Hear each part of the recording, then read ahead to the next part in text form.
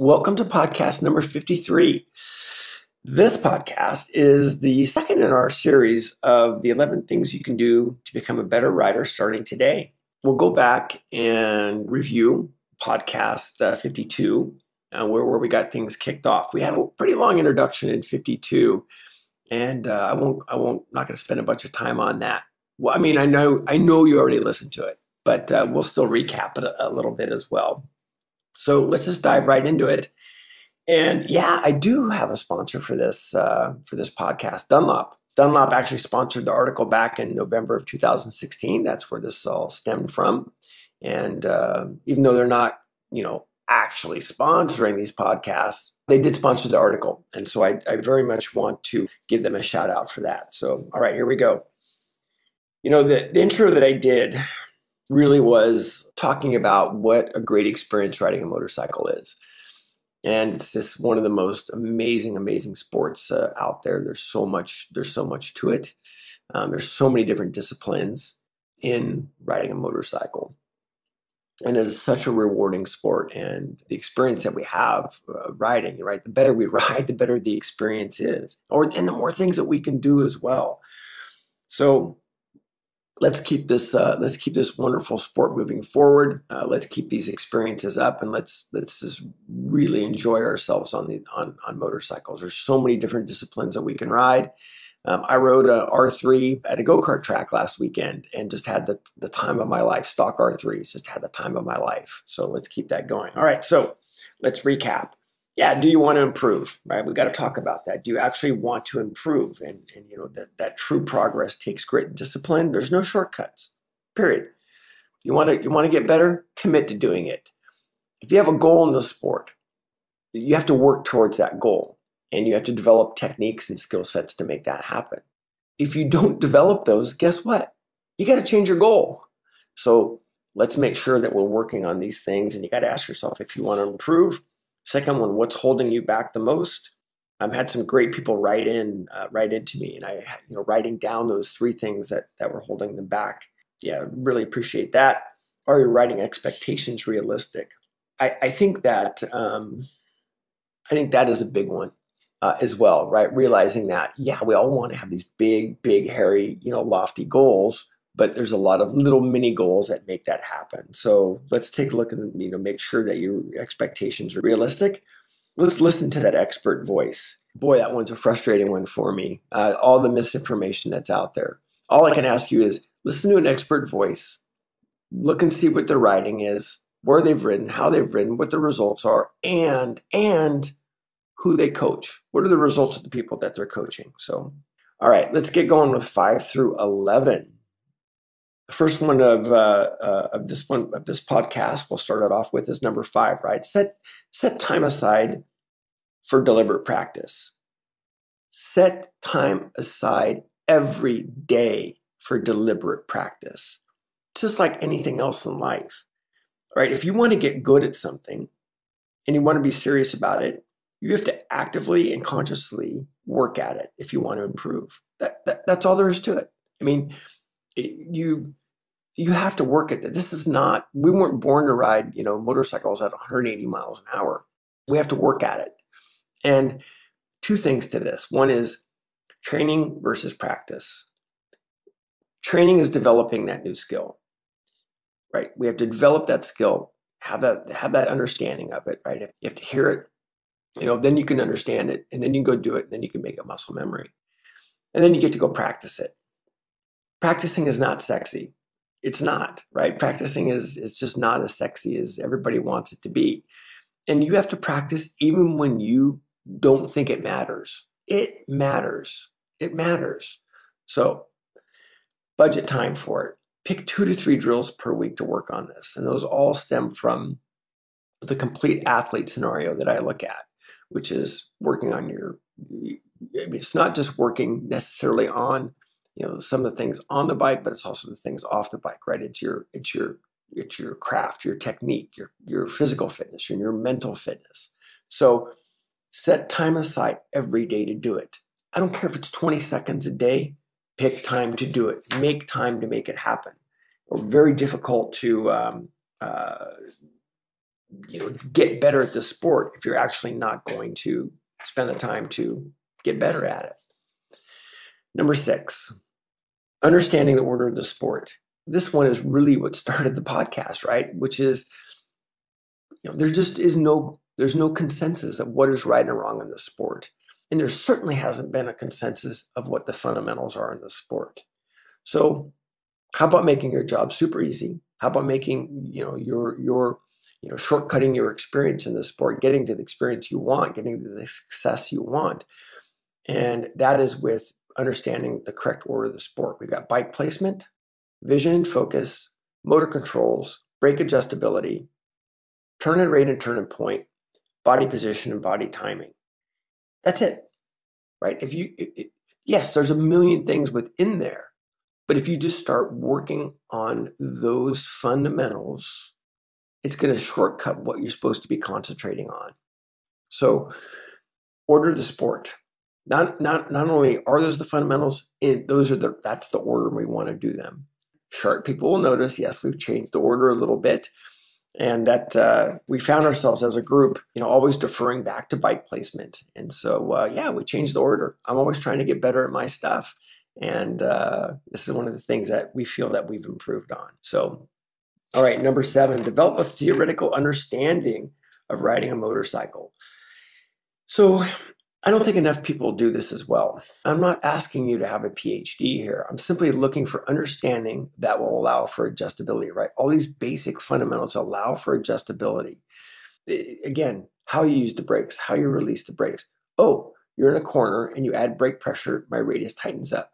Awesome, great, right? Understanding how those things work. Accelerate, your radius opens up. Oh, I put my mass to the inside, the bike turns. Oh, hey, cool. I take the weight off of my inside arm and the steering head unlocks and the bike turns. Oh, cool, that works. So think of it as developing tools in your toolbox, not only on the bike, but off the bike.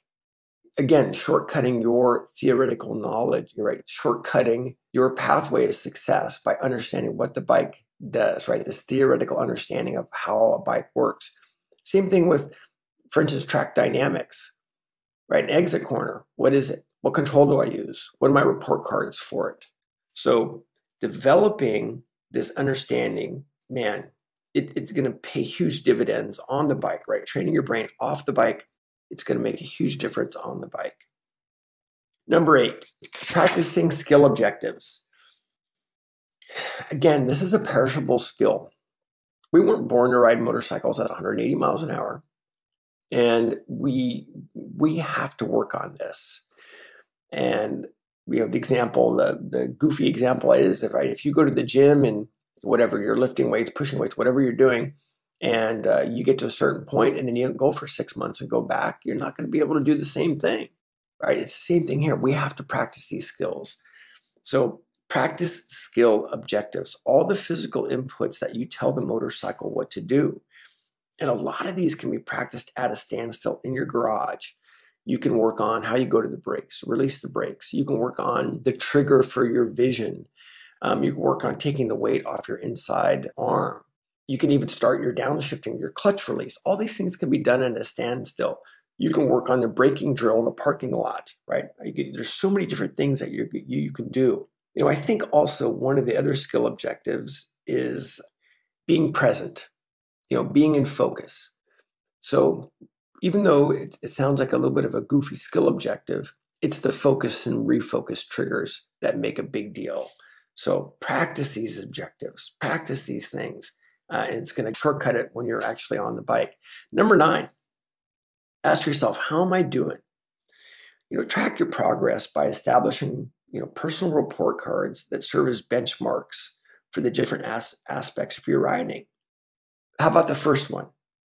We're going to make it super easy. First one, did I do something to improve my riding today? That's something you can ask yourself, how am I doing? And then from there you go, okay, I'm going to work on my breathing. So if I can work on my breathing for, say, 20 seconds a day, well, then can I work on my breathing for 30 seconds a day? I'm driving my car to work and go on the on-ramp. I'm going to see how long I can leave my brake light lit up. I'm going to work on how quickly I can establish exit reference points. How about this? Can you recite the order of the sport? How long can you stand on your toes? Right? So asking yourself how you're doing and then tracking that progress of how am I doing will make your life a lot easier. So ask yourself how you're doing by establishing some report cards. And I just think that is a great one. Number 10, embrace the reality that not every day is a great day. Boy, this is a tough one for us motorcycle people because one, a lot of us are perfectionists, and also we're typical A personalities, and we don't do well with having bad days. And of course, we just want to train harder to make that happen. You have to embrace it. Guess what? It's okay. If it was easy, then the reward would be pretty unfulfilling, wouldn't it? So, it's okay to not have a good day. And part of this is learning to be comfortable when you're uncomfortable. This is sort of where the rubber meets the road, because if not having a good day defines you as, well, I can't get past that, then the other people that do get past that, they're the ones that are going to surpass what you're doing. So I see, having a bad day as the pathway to growth and mastery. I mean, that's all there is to it. And again, if you have established report cards, then suddenly you can see, well, why did that happen? So you got to spend time being uncomfortable. That's all there is to it. So embrace it, and then get over it. Embrace it and then get over it, right? And then develop your plan on making it better. So number 11, stop screwing with your bike. Oh my gosh, this one's an interesting one, and I'm going to do this one a little bit differently because I'm guilty of this, right? I like working on my stuff. I do. So we have to look at this as two ways. We have to look at it as the motorcycle is a tool for your riding. Okay, that's one. Motorcycle is a tool for your riding. But also, if you're a gearhead, great, be a gearhead. But you have to learn to separate the two. So, you know what? It's almost that you need a motorcycle this is a good excuse to get another motorcycle, by the way. You have to learn to separate actually, like, having this pristine, incredible bike that, every all the bolts match, has the pipe on it that you want, it's super clean. Of course, you don't want to ride it then. Well, that ends up being the issue, is that people will say, oh, well, I'm afraid of crashing my supermodel. Well, if you're afraid of crashing your supermodel, get a different bike. And you can't have the goal of a lap time, but then also be afraid of crashing your bike. I don't want you to fall down, but then you've got two goals that go completely opposite of each other. So if you're a gearhead, absolutely, positively, please be a gearhead. Buy stuff, make your bike how you want it, but understand that you have to separate that from a tool for getting your riding better, for having your, working on your riding. Stock motorcycles nowadays are incredible, beyond incredible what they can do. And I've seen some crazy things with being done with stock motorcycles. So stop screwing with your bike. If you want to be a better rider, get a bike that you can ride to work on your riding skills, whether it's an XR100, a TTR 125, a bone stock 600, whatever. Doesn't matter. The bike doesn't matter. R3s at a go-kart track. Oh my gosh, how much fun. Stock R3s, stock tires, everything. So much fun. So stop screwing with your bike. You want to be a gearhead? Get a bike to be a gearhead. I completely embrace it. I think it's fantastic. I think you have to realize is that, if you want to get better, at the sport, a titanium shock spring is not going to do it. You want to get better at the sport, thinking you need a MotoGP bike or, the latest whatever isn't going to do it.